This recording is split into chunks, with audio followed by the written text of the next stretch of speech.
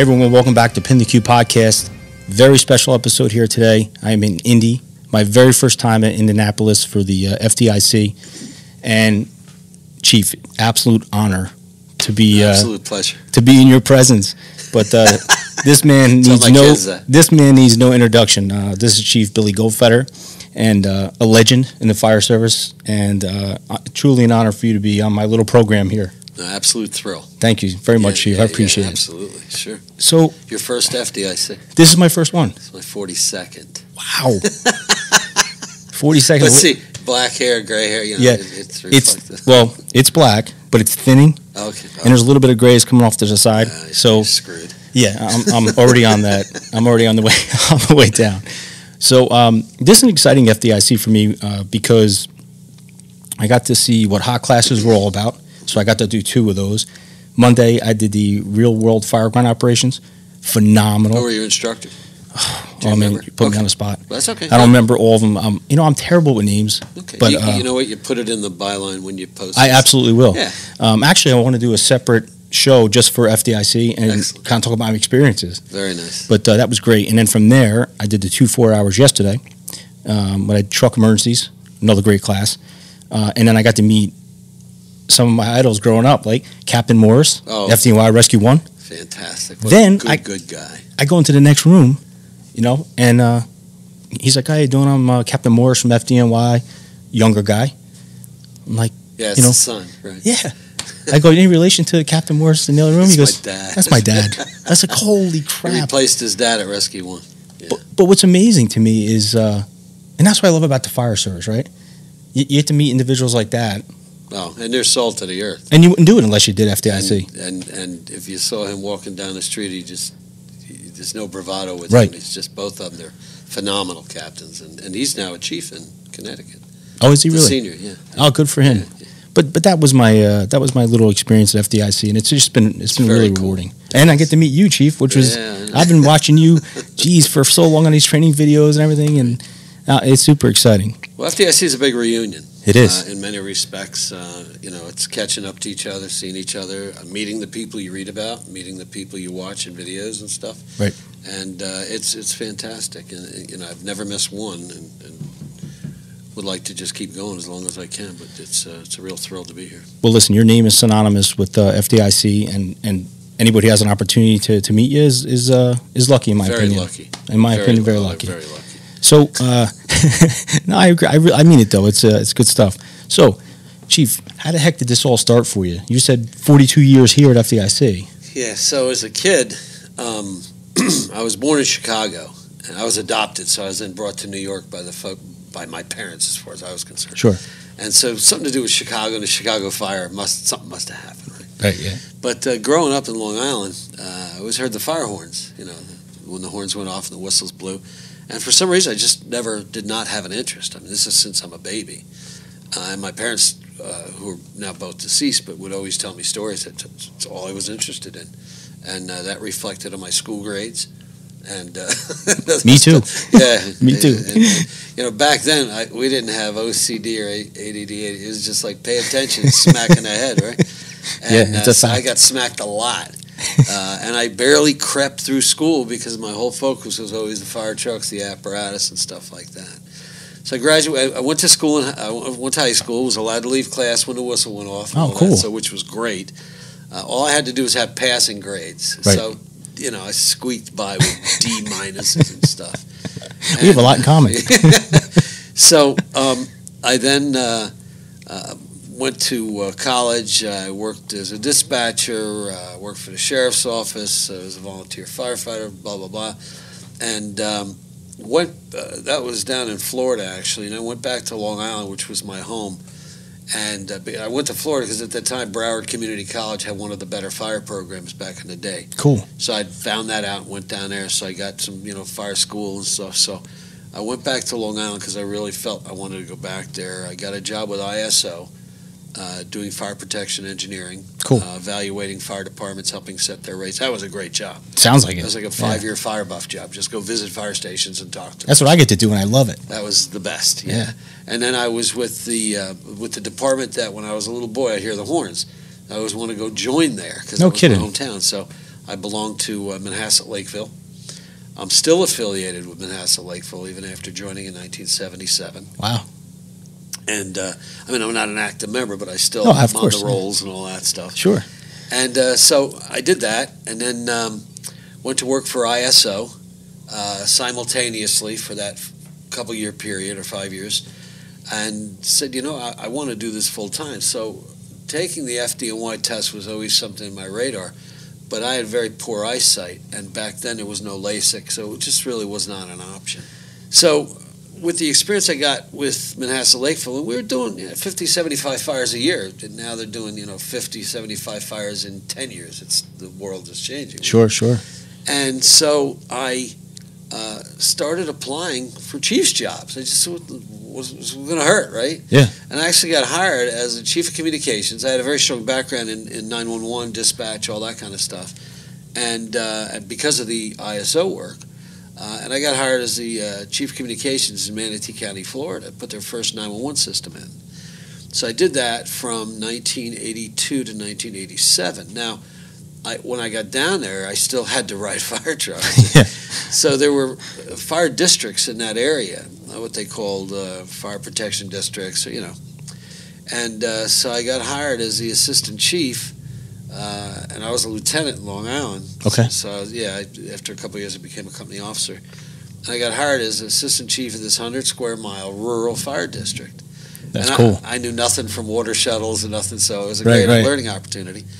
So I stayed down there for 5 years, and it was great. That fire district, when I was there, had about a $300,000 a year budget. Now it's $19 million budget. Wow. It's all grown up.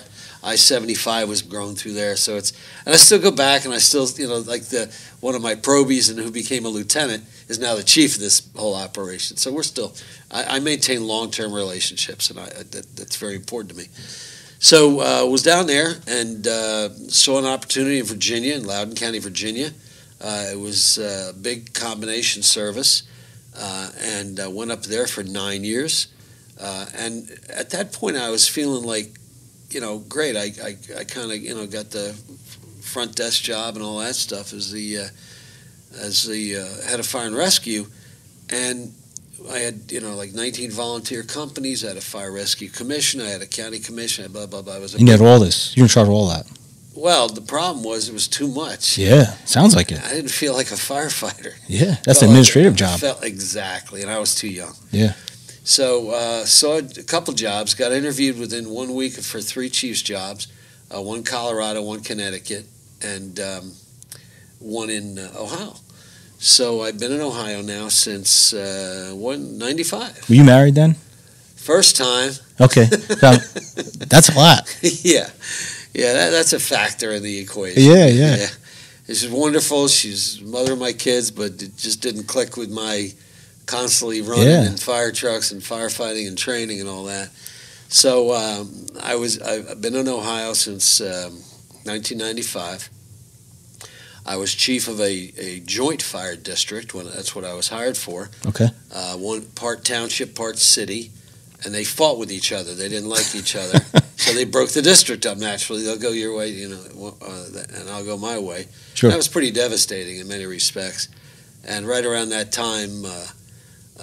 Was that during the time you were trying to get everything together? Oh, yeah. We had a good department. We had a great department, 50 square miles, a couple fires. We're kind of rocking and rolling. It was really good.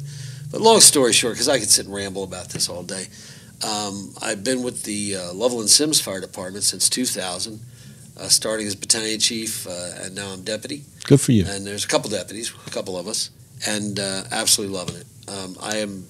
I have a genetic defect where I cannot get along with city managers. So it's better for somebody to be above me. I've come to that conclusion. And I got the best boss who does that too. And he's also very much into fire operations and stuff. So I'm in a real good place. So I guess it's fair to ask you, the fire service is extremely important to you. I mean, it's your life. Yeah, some would say it's more important than anything to me, but if they know anything about me, my family's the most important thing to me. I've got 5 kids, 3 of my own, 2 of Terry's. When we got married, they became my sons. So I've got my oldest daughter, and they were all here last year. I was very, very honored to receive the FDIC Fire Engineering Lifetime Achievement Award last year. So on stage was my grandkids, six grandkids and my wife. What did that mean to you? That was my lifetime achievement, these little knuckleheads. Yeah, yeah. And it meant, you know what, sometimes people say, well, how do you move up in the fire service? That was never the plan. The plan was to speak up and do things I believe in and what I like, and that's why I've had a few jobs. I've pissed off a few city managers in my career. But when you're passionate about something, you're going to do that. That is exactly right. What I didn't have at the time was the wisdom for balance, and I'm not sure I have it today. But I know I didn't have it back then. But I didn't care back then. Right, you were passionate. If I needed staffing, if I needed equipment, nothing else mattered. Well, Parks and Rec, I don't give a rat's ass about Parks and Rec. That's Parks and Rec's problem. Right. Okay, I have a measure. You know what? You can have all the parks you want, but if I don't have a good fire and rescue service, I can't take care of the people in the park. And that's how I respond. That's how I looked at everything. Yeah. And that perturbed people sometimes, but whatever. But it's 100% correct. I mean, when you have to. Well, we're going to agree with that. Yeah. Well, you're right. You're right. But we're not the people managing. We don't have the strings. Right. Now, I will tell you where I'm at now. We have amazing support by our city and our township government, and much of that is due to our fire chief, he's been there forever, and he's a younger guy than me, but he knows the ways, the means, the politics, and he's phenomenal. And we enjoy very good funding. We're well taken care of, but we also deliver one hell of a product to the community. Yeah, and you think your focus on that is the training in your members? My focus is safety and health, and we're primarily a career department, but we have a volunteer unit of about 20, and they fall under my command as well. And they're some of the greatest people ever. What we did a couple of years ago is the chief, and again, smart guy, and I got no reason to suck up. I mean, I'm at the stage right now. No, you don't. Okay, I'm telling you the truth about my boss. I love it. But you hear that? You hear the music. Yeah, I heard the siren out there. PintheQ. So he came to me one day and said, "What do you think about we form a volunteer company within our department?" And of course, my big concern was the career members, but we set it up where the volunteers wouldn't be a threat to them. And because you're dealing with the unions, right? Well, the career personnel. Yeah, exactly. Right. So first of all, we got great full-timers, too. Most of them come from volunteers, so it's not a big deal. Right. But we just want to make sure that was not an issue. Sure. So what we did was we created what we call our emergency service unit, and they cannot be interior firefighters, and they cannot provide primary patient care. Okay. And that takes the whole threat away. Bothers nobody. North Plainfield has something similar, but they call them Coleman. Coleman, fire police, there's all kinds of, how the community get involved. And that was my boss's intent was, we got a lot of great full-timers and stuff, but none of them live in the community. Some can't afford to and stuff. So let's get people within our community. And now we have a great group. We've got, it's led by a guy who's retired lieutenant colonel from the Army, so he kind of runs a tight ship. That's cool. And his lieutenant is an engineer with General Electric, and we've got like 18 active volunteers, and they're toned out. And this is, I think, a real kind of a secret to the success. They're toned out on structure fires, box alarm, and they're toned out on any accident with entrapment, and they're toned out on anything in the interstate. So they're almost assigned to a box alarm? They're always assigned. Okay. To any structural response. Cool. Or as you would call a box alarm, any accident with entrapment, anything on the interstates we cover. So we're not toning them out for every run. Yeah, the CO alarms. Exactly, and that's what's burning out a lot of volunteers. I mean, 100%. Automatic alarms, and this, you know what? You bite the bullet and you hire career people the right way, it'll work. Some keeping their heads in the sand about the whole not responding issue. Yeah, one of the things I like I'm starting to see now, which I like and agree with, and I've done both, like we talked about. Mm-hmm. It's difficult for me to see these firefighters that are responding to calls with their windshields frosted over, they're leaving their houses, they're trying to get to the firehouse like hell, and then some of them aren't making it, right? Some of them aren't making it to the firehouse, and those individuals, I say to myself, we probably could be doing better at that, and having staff, even if you're volunteer, but have a staff. Exactly. Staffing is the key, and this makes enemies and makes brothers and sisters fight and all that crap, but the fact is that responding from home in 2019, other than in extremely rural areas, passe, that's history. If you join to serve, then serve means we have to adjust how we operate. I'll go visit a fire department, volunteer fire department, and it's all built up and mid-rises, high-rises, And I said, I love talking to the old-timers especially. Me too, yeah. And I said, has a lot changed since you started? Oh, yeah, but, for 2 hours they're talking, right? Sure. And then I look, and they're still blowing a whistle and setting tones off, waiting for people to show up for a run. Now, there's technology out there. I am responding. Active 911. Active 911. But still, you still have to get there.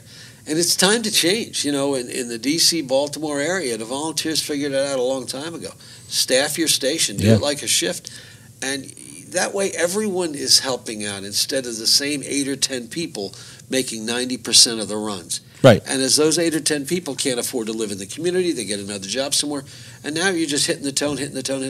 I was listening to a fire somewhere a couple weeks ago, or actually last weekend, where the RIT team took 30 minutes to respond. That's not a RIT team. That's like a social engagement, right? I mean, it's not a RIT team. No.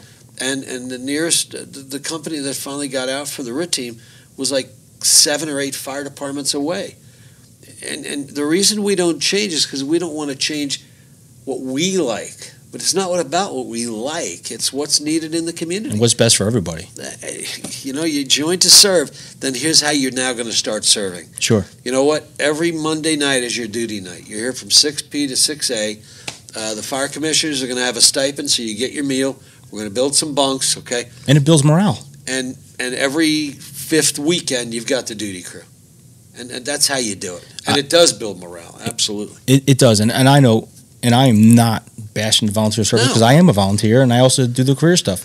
But what I like about, the volunteer aspect and being manned in the firehouse or stationed there is everyone gets to eat together, like you said. Everybody gets to train together, and you're staying with your core people, so you always know your duty crew. And if it mixes up, no big deal.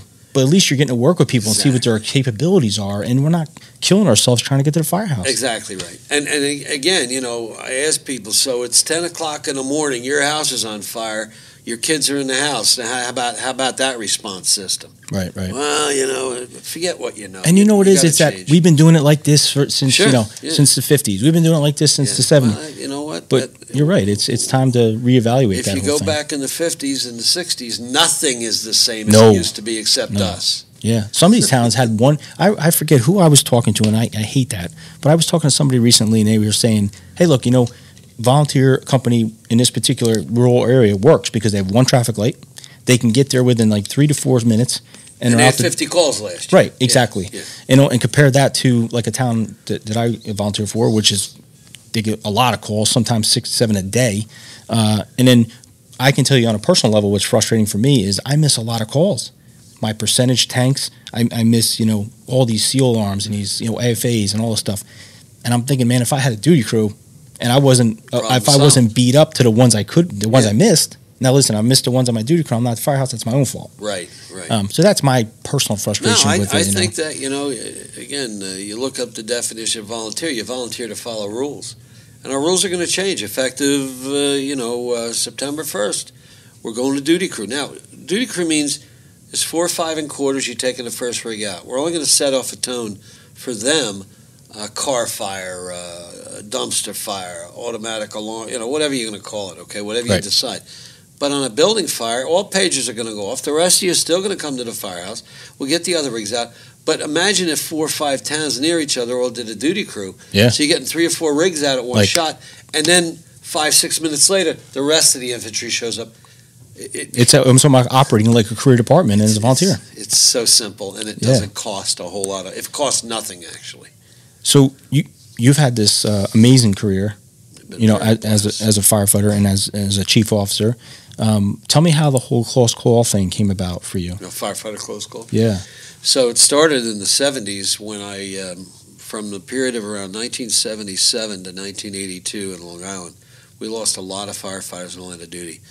We lost 2 firefighters at Bethpage at a pool supply place. We lost some firefighters at Valley Stream. We lost a firefighter at Wantagh. And as a relatively young firefighter at the time, I'm thinking, everyone seems to be taking this as if it's routine. Like, oh, no, it's terrible. I mean, we cried and mourned and we, did the sea of blue, but we weren't really doing much to, let's look at that. And there was no NIOSH back then and stuff, right? So... these guys you knew, Chief? These guys you personally knew? No, but we're getting there. Okay. So a guy I did know in a neighboring town in Garden City Park, they were fighting a van fire, and a propane tank exploded and killed him instantly. Ugh. And that really was the final, like, wow, man. And I know this makes people crazy, but I'm thinking, and I've done this many times, we'll do an aggressive interior attack on a van, right? What are you doing? I'm thinking, how about, well, here's an example. So when I was going to school down in Florida, I was in the fire department down there in Broward County. We're responding to a vehicle fire right by the Fort Lauderdale Executive Airport. But we were the county and they were the city, and the city covered just the airport there, right? Sure. So we're on our, 6 of us at the firehouse, so all 6 of us got on the rig. We just held on wherever you could. There's only 3 seats on the rig. We're racing down the street. We can see smoke, so we're driving faster and turning on more sirens and get everything working. Defrosters, wipers, everything. We just turn everything on. So we turn the corner, and here's this thing. This vehicle's just rocking away, and out of the corner, here comes the crash fire rescue truck. No lights, no. Now we're going, wow, we're screaming. We're bending the queue. I like it. Here comes the crash truck. He's like just one guy. I was like, dun, dun, dun, dun, dun, dun, dun. We're like, ah! And we pull up. We put our pack. We probably did not put a pack on back then, but we grab a line and we look over, and the driver of the rig by himself, he throws a cigarette butt out the window. He takes a little drink of Coke and he throws one button and boom, covers the car with foam. The next thing you hear is his backup alarm. He's giving us the finger as we're leaving. He said, I solved your whole problem for you. I solved your whole problem. Why are you even here? Go home, right? My point is, we had guys get their legs busted open because what am I thinking? On your car hood. Oh, the struts? The strut, right, the strut, or the bumper struts, or any of those. For what? Those things explode. Well, we want to be aggressive. Shut up. It's a car fire.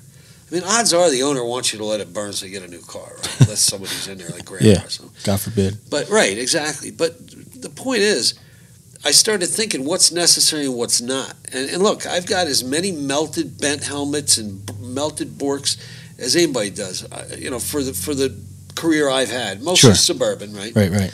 That whole risk versus reward. So I love going to fires. I love crawling down a hole. I love doing all that. Yeah, me too. But sometimes it's like, come on, it's a stupid car fire. Just put it off and go home.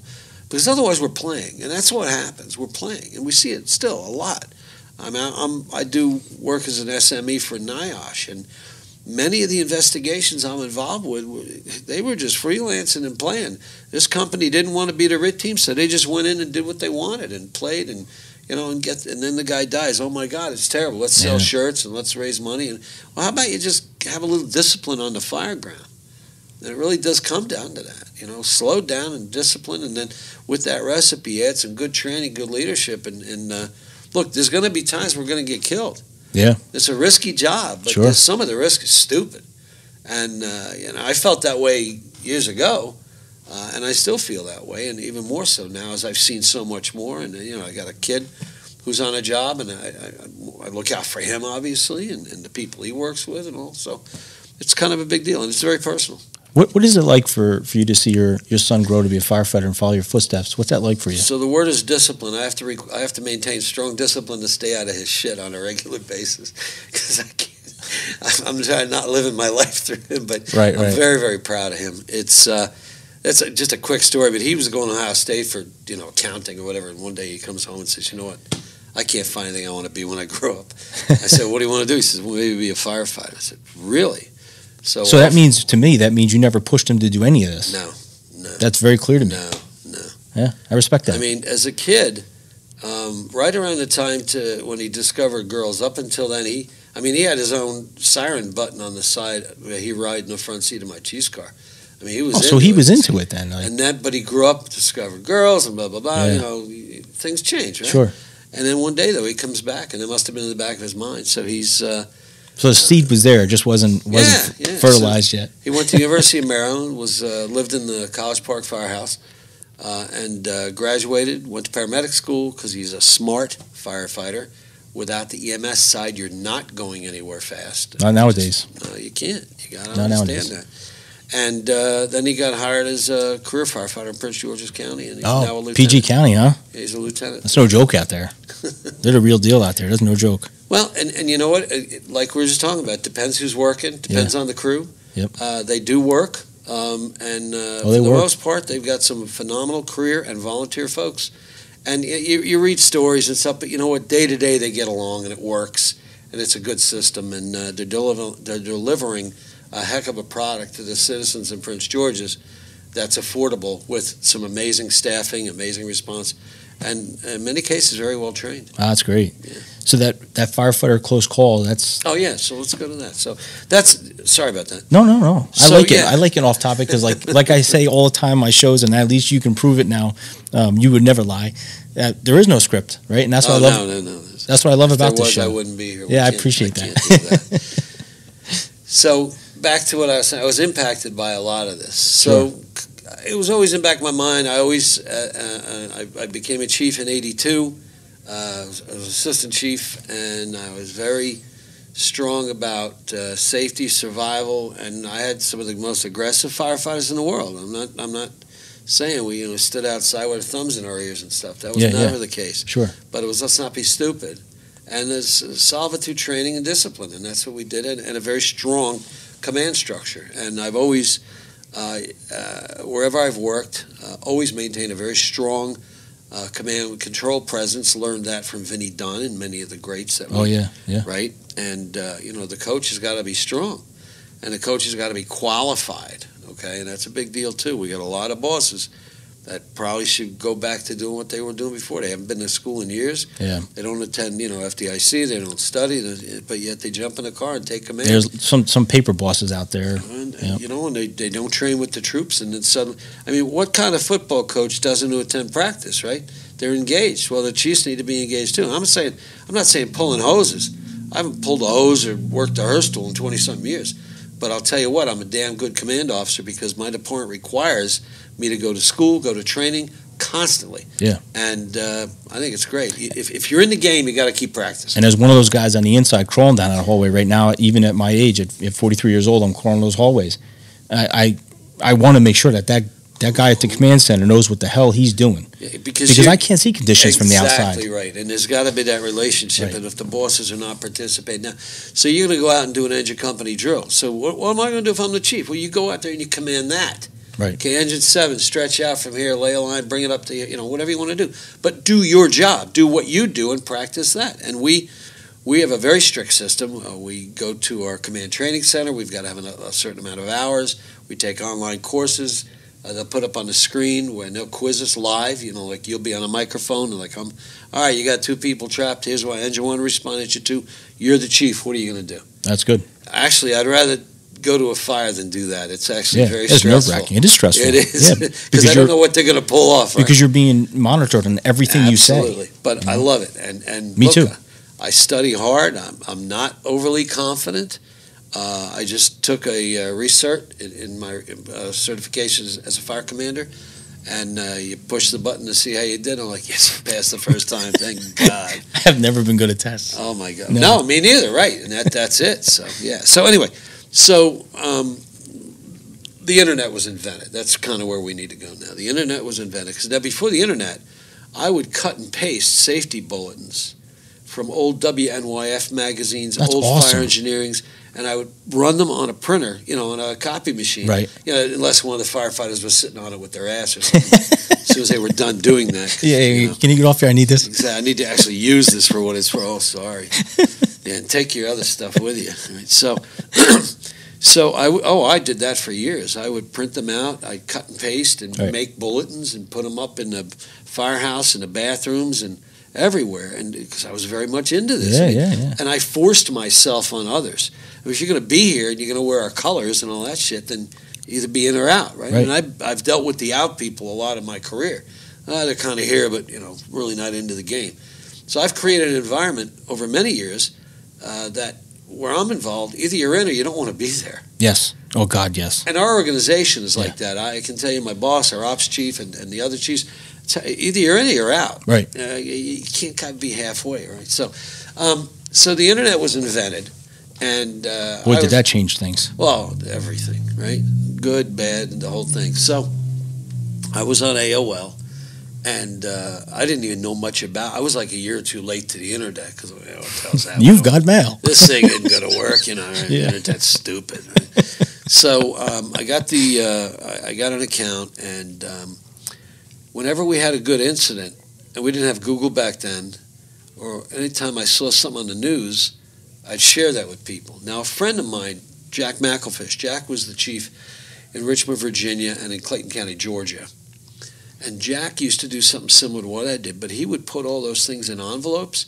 He'd see interesting articles. He'd have his staff photocopy it. And there was like a dozen of us who would get these big, as some people would call it, big vanilla envelopes. Oh, yeah. It's actually a vanilla Vanilla, yeah. You get these big manila envelopes. I open up, it's just articles and this and that. Yeah. So I kind of got that from him, right? And I said, well, yeah, I got the AOL thing. So, so as I got to know friends and stuff, so I'd see something on the news, say, hey, firefighter struck in New Jersey, roof collapse, kills firefighter in London, whatever it was. And over time, I just kept adding people, hey, can you add me your name, add me a name, all that stuff. So, boy, that grow, huh? So it did. It's crazy. So at the time, one of my firefighters, volunteers, was involved at AOL. So he got me a business account. Cool. Which means you can have as many recipients as you want. Right, you weren't limited. Exactly. So then, as it started to grow, I put parentheses around the names, which is BCC, blind card, Yeah, blinds, carbon copy. Yeah. Carbon, which is a black piece of paper. Yeah. So, and I just kept sending stuff out, and it's 300,000-400,000. We don't give the number out. Yeah. Holy moly. It's all over the world. Yeah. So we I mean, tell me what that's like personally for you to see where you came from, your humble beginnings, right? What's personal about it is to remember that you're just another jerk. You're just another firefighter, and you got with a little bit of work, a little bit of luck, you got some. But now you got to understand, once you have that, you can't abuse it, and we're very careful with that. I write 99.999 of every secret list that goes out. Once in a while, I'll be unavailable, and Brian or one of our guys will cover it. He'll write it up, but get the word out. But I write pretty much. Does it? Can I ask you, Chief? Yeah. Does it take an emotional toll on you at some point? At some times, I don't think so. No, I don't think so. No, that's not what makes me. Or does it drive you more? I think it drives me more. I equate it to throwing mud. I'm going to keep throwing to see what sticks. Yeah. And then so Gordon Graham, who presented with me here this year again. Gordon is, I would say, unequivocally the foremost expert in risk management and public safety. Yeah, I've seen his things online. Are amazing. Runs a company called Lexapol, and we'll talk about that if you want. Sure. But Gordon, we were teaching together on the road. He was CHP, correct? Yeah, that's exactly right. Yeah, he retired as a commander of the California Highway Patrol. So he came up to me. We were teaching for a group back then called Command School. And myself, Bruno, Dennis Rubin, Carl Holmes, others. And this guy, Glenn Usden, who was a chief in Pennsylvania, he put this school together, and it would be like, take this school on the road. Okay. So like bringing like a little mini FDIC to your town. And he that's did cool. all the work. Yeah, that's awesome. So Gordon and I got to be really good friends, and he said to me, one day, you keep sending the secret list out. So why is it called the secret list? So when I started doing the BCCs, nobody could see who else was on there. Oh, right. So people would ask me, it's a secret, I can't tell you, I'm just screwing with them. But so then one day I wrote, collapse injures 2 firefighters, the secret list, and that's where it doesn't mean anything. That's neat. Yeah, so that's so neat, man. That's kind of the story behind that. That's cool. So he said, I said I really didn't have time at the time, and I was money was very, very tight back then. And he said, well, when you find the money and the time, forget the money, I'll fund this. But you need the time. So about 6 months later, I said, yeah, that's a pretty cool idea. Yeah, it is. So he funded, and still to this day pays every penny of firefighter close calls. That's amazing. Yeah, so we just celebrated our 20th year with the secret list. Congratulations. Yeah. That's awesome. I love that stuff, man. It gives me goosebumps. I love it. Yeah, so, and I've done a couple of books, and we sold some T-shirts, and all the T-shirts we sold for the anniversary, and we only did it for a 1-year window. We raised thousands of dollars for the Firefighting Cancer Support Network. Wow, that's great. And it was 2 charities and the Ray Pfeiffer Foundation. Ray was a very good friend of mine, and he died from 9/11 disease. And Ray actually had to chase politicians down in Washington at the United States Capitol in his wheelchair to get them to sign on for the Zadroga bill and some of that stuff to continue on. And so when Ray died, they started a foundation. So we gave half the money to his foundation and half the money of the shirts to the Firefighter Cancer Support Network. And our books, same thing, Pass It On 1, Pass It On 2. Every penny goes to charity, and we've raised tens of thousands of dollars. Wow, that's awesome. With those. That's that giving back. That's great. Yeah, exactly. You got to do that. Yeah. I mean, the job. Next year, this time, we'll have Pass It On 3 out. That's great. A couple other that's exciting. So, yeah. So, anyway, that's Firefighter Close Calls. That's Secret neat. List. And I've got about 8 or 9 folks who are volunteers to help keep it running. Nobody gets any money. And, yeah, I mean, if you're going to do this kind of stuff to make money, then, you know what, just go do something else. Because the recognition, the rewards, the wonderful things come when you work, when you're focused on something much more than just putting $1 in your pocket. You know, for me, Chief, being able to sit like this right now with you and listen to these stories and getting the experience and knowledge from a guy like you, a legend in the fire service, that's my reward. Yeah, honestly, yeah, you know, for me, I've been through the same thing. Yeah, I got to ride with Frank Brannigan in a car for 4 hours years ago. I picked him up. We went to the FDIC cool. Fire Bell Club meeting, and if you know anything about Frank Brannigan, he'd talk endlessly. And I tell people, I picked him up in Maryland, and he put a period at the end of the sentence in the Bronx when we got to this event we were going to. But Vinnie Dunn and John Norman and I mean, there's just Don Mano, Jack McAvoy, the names are. And I did it by going to FDIC, by going to these and going to the classes and introducing myself and learning and you'll find in almost 95% of the case the instructor is just like you. They're into it. And well, let me tell you, if I can, FDIC for me, I was a little intimidated coming in, I guess, because, you know, when I saw some of the names of the instructors, I'm like, oh man, these guys, these are real deal. My dad would tell you, they sit and shit the same way you and I they do. put their pants on and say, I've heard all this stuff, you know, they put their pants on just like you. But, you know, when I get there, I'm thinking, they're not going to have time for us, man. They're just going to go through the thing. And it was the direct opposite. That's not true. The direct opposite. Not only did those guys spend time with us, but they kept saying things like, look, I'm just like you, man. I'm a fireman. We're brothers. Absolutely. Whatever you need, I'm here. The amount of personal attention that we got. Captain Morris, FDNY, right? Retired Captain Morris. Legendary. Right? Now He'll sit and have a cup of coffee with you in a heartbeat. I believe it because I sat with him, and here's a man that I used to watch in VHS tapes, okay? And then when the YouTube, of course, came out, I'm watching on my YouTube. I'm like, oh man, look at this guy. Look at this guy. Now he's using a rope rig on me. Right. I'm his dummy. Yeah. Here I am standing in this elevator hallway. And he's wearing a buff T-shirt and blue jeans. No, he's wearing an old school FDNY job shirt. Right. That's what I'm saying. Right. Yeah. So I'm standing there and he's putting a ropes on me. I got to be honest with you, I felt like a little kid. I felt like 5-year-old little kid seeing like Superman. You know, here he is rigging me up on this thing. I'm like, Jesus Christ, look at this man. The reason many of these people are successful because, you know, the shit will float to the bottom and the good will come to the top. And there's a couple knuckleheads out there that are portraying to do this, but for the most part, these are very, very good people. You know, you walk down the hall and see John Salk, he'll sit and talk to you for 20 minutes. If you know, if that's amazing, time. Yeah. And what an honor that'd be. And not just FDNY guys, anybody. Yeah, you know, Anthony out in California or people down in Florida, whatever. They're just regular people. And if you go up to talk to them and they're not, then maybe that's not who you want to be learning from. Yeah. If they don't have time to talk to you, you know. Again, you're going to go meet somebody for dinner. That's different. But right. These are good people. Right. Actually, you know, you were showing me an app before. Oh yeah. So if you could talk about that, that'd be awesome. Because I think this is so important for you know, for these firefighters to see this stuff. This is very cool. So this is something from a company called Cordico, Cordico. Okay.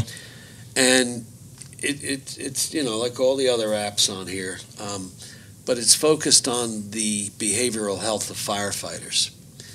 And now think about your average firefighter today, the younger ones, okay? And this is, people say, oh, they're different. You know what of course, and you were too. Sure. They're no worse, they're no better. Oh, they're only, stop.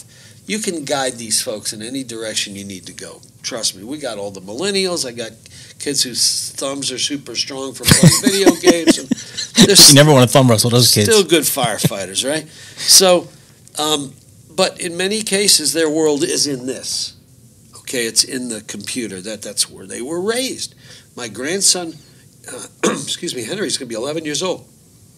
He runs circles around me on this stuff. Sure, yeah. Right? Yep. So that's their world. So we need to accept that, right? And let me just grab a quick drink. Yeah, absolutely. I'm going to do the same thing. Yeah. So while you're having your drink, the Omni Hotel is where we're at. Omni Hotel and Resorts. They were nice enough to give us this room free of charge. It was a big deal. Good stuff. And yeah. I see you've got your cot set up in the back there, too. That's nice. So, a couple folks got together with this guy named Dr. David Black, and it's just an ingenious idea, but it's an app that's totally confidential because there's no sign-in.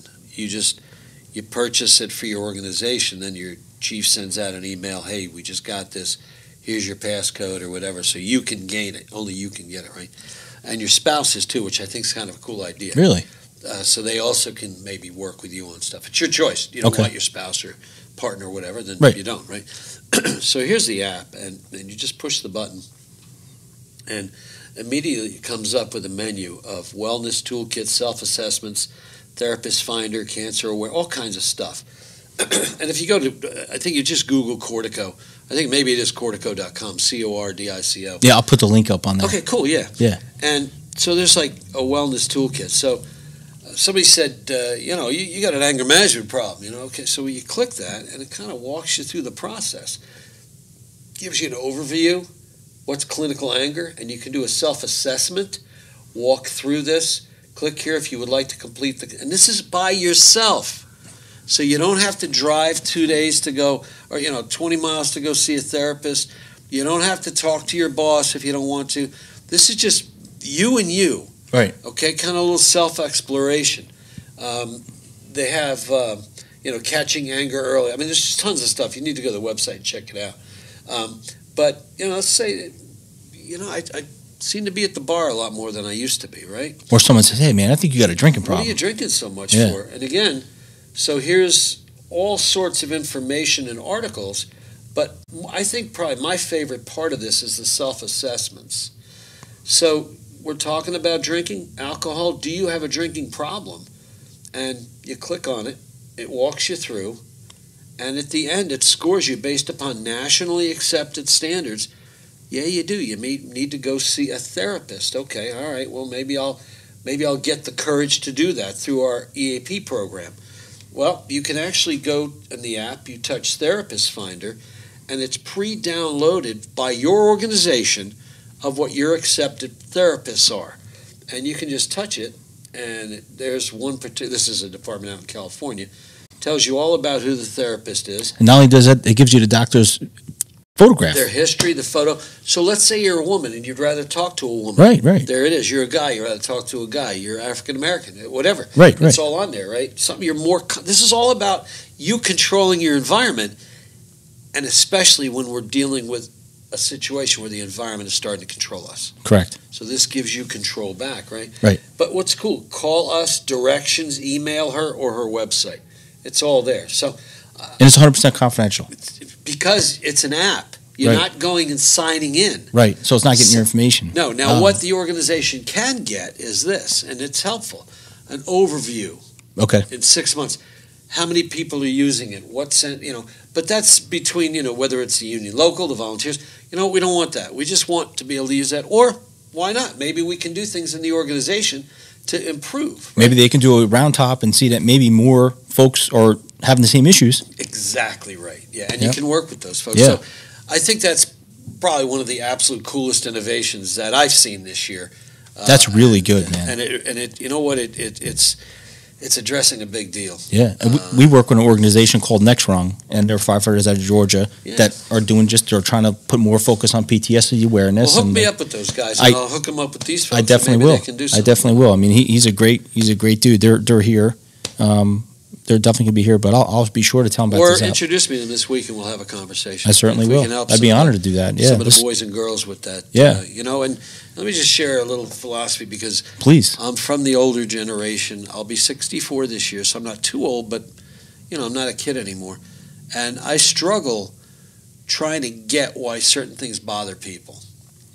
I've been on some horrible calls, like most of us. I was on a call where, well, for an example, I was on a call where the father stabbed 3 children, killed them, killed his wife, and some firefighters actually retired off of that. I'm like, why would they have to retire?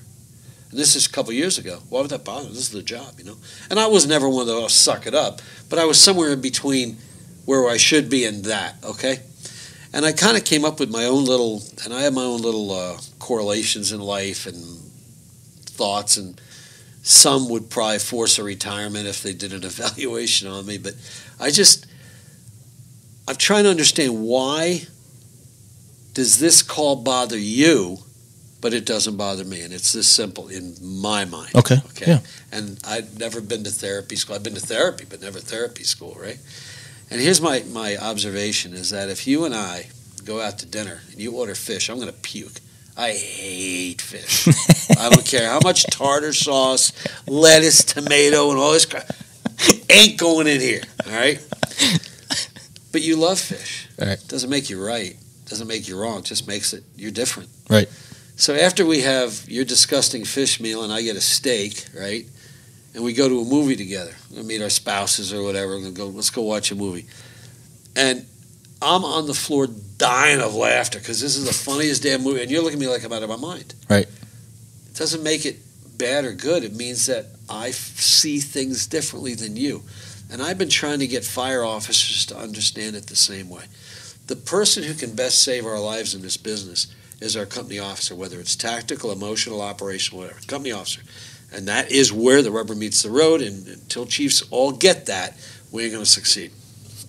So I've been trying to preach, whether it's teaching or writing or whatever, to get company officers to understand it's that simple. Joey's crying after that run because to him that's sad. Maybe something in his life happened like that. Maybe it's just the way he's made.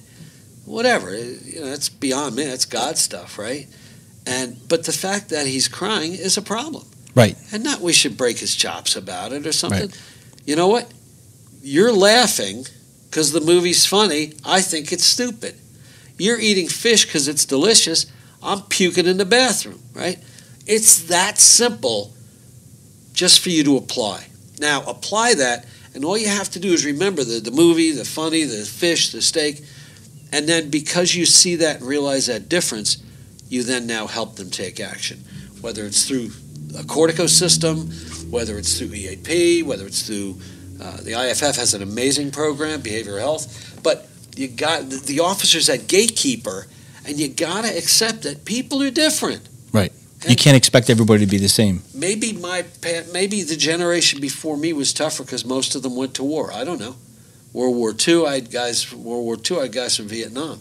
Okay? The last couple of years, we have a volunteer army, so we don't have as many veterans and stuff. So maybe I don't know, but I do know that I'm in a firehouse. I'm responsible for people, and that means if they're happy or sad, I got to try and do something. It's not snowflake stuff or any of that crap. We do go to bad stuff, and people do respond to it differently. When I go to work and I got my crew behind me, and I sit in that seat, I always say this: when I get in that front seat, and I look at my chauffeur, right, and then I look back at my crew, I want to make sure that those guys all know that I have them. No matter what, I have them. I need to know everything they're doing, and we joke. Anybody who knows me knows I love to joke around and have fun at the firehouse. I absolutely love it. But when we get in that rig, don't waterboard and don't put things no, I don't in do their that. orifices. I don't do that. Yeah, you no. can't do that. But when we get outside of the firehouse and we get in that rig, it's game time.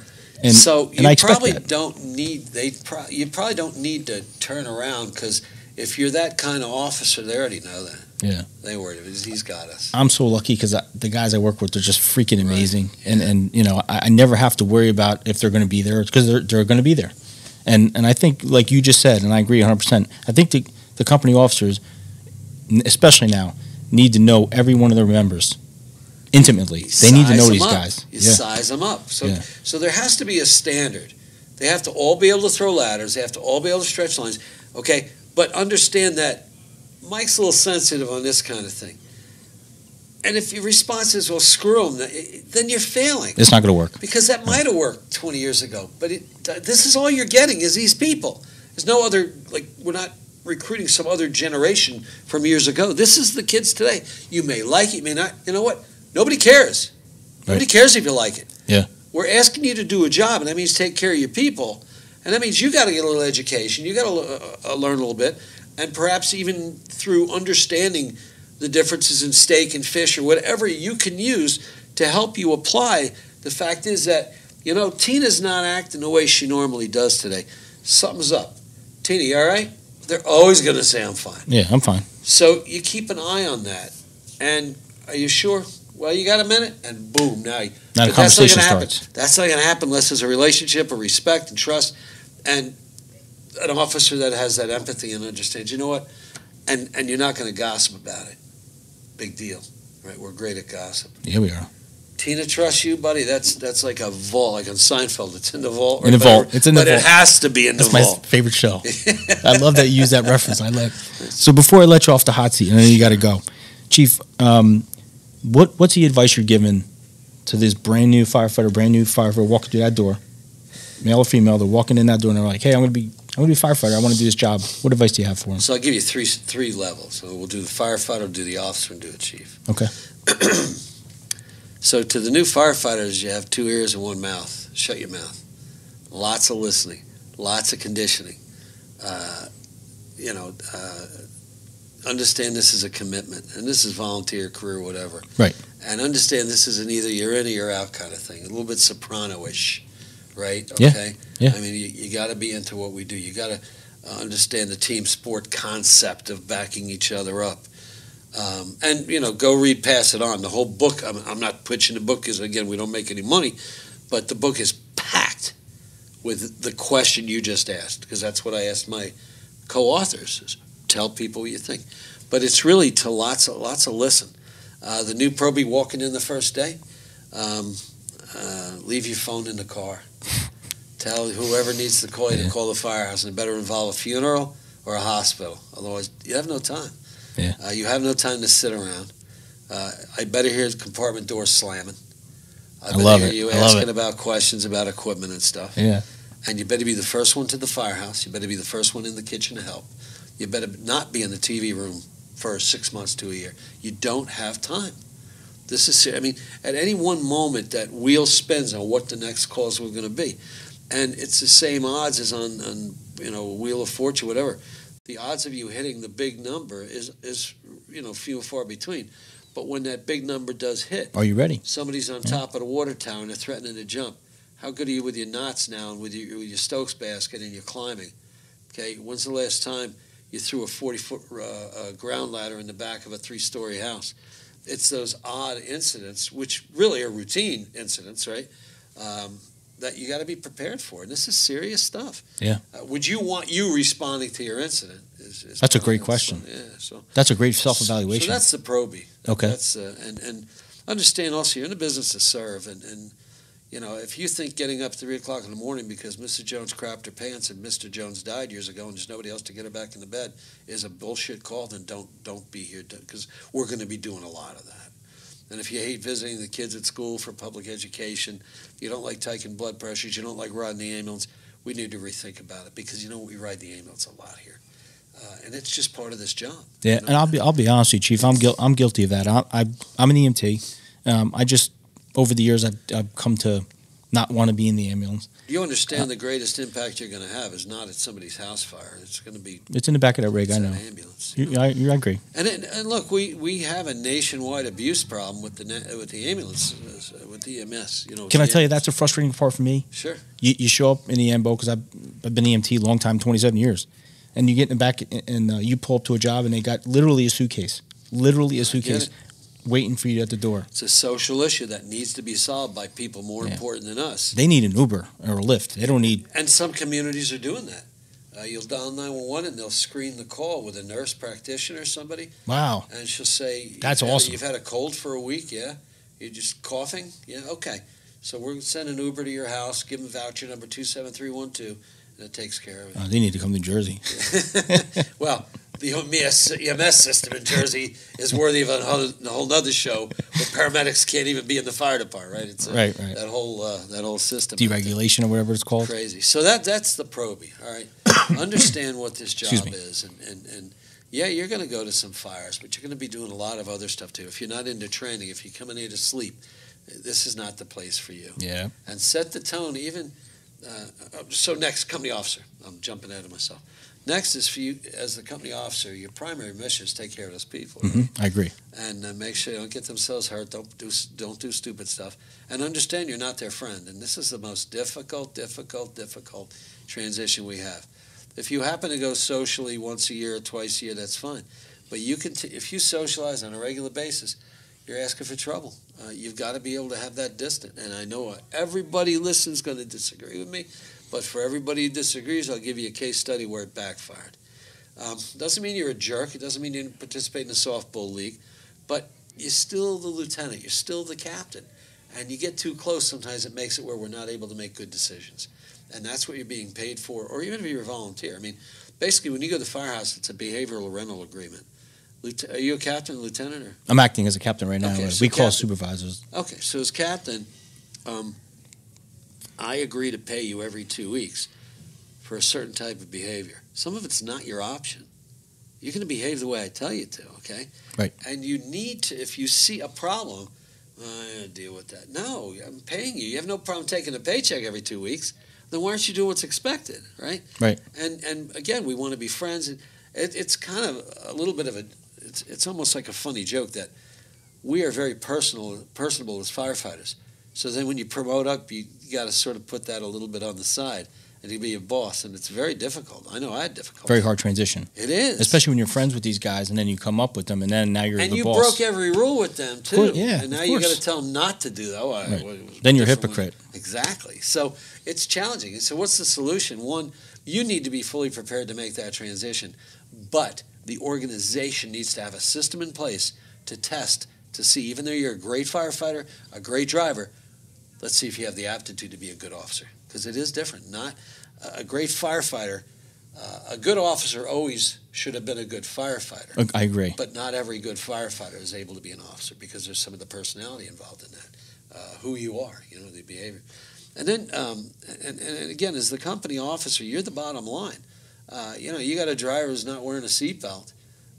It's go time. Now, you're going to do something about it or not? If you don't, now you've given permission for everybody to not wear a seatbelt. You have a crew that doesn't want to train. Now you're saying, we just don't train around here. You have a firefighter that didn't, they're assigned to clean the ladders every Thursday, and they didn't do it. Well, now nobody has to clean it, So you got to set the tone. And again, you're being paid to do that. That's your job. Or if you're a volunteer, you're accepting that privilege as your pay. Pride is our pay, right? Absolutely. So that is what you are expected to do. Or don't do it. It's okay. Yeah. Go back to riding the bucket, the jump seat, whatever. Yeah. But if you can't do this job, I mean, why are you doing it? And then the next tough transition is going from the firehouse to become a chief officer. And I mean, we could spend all day talking just on this subject.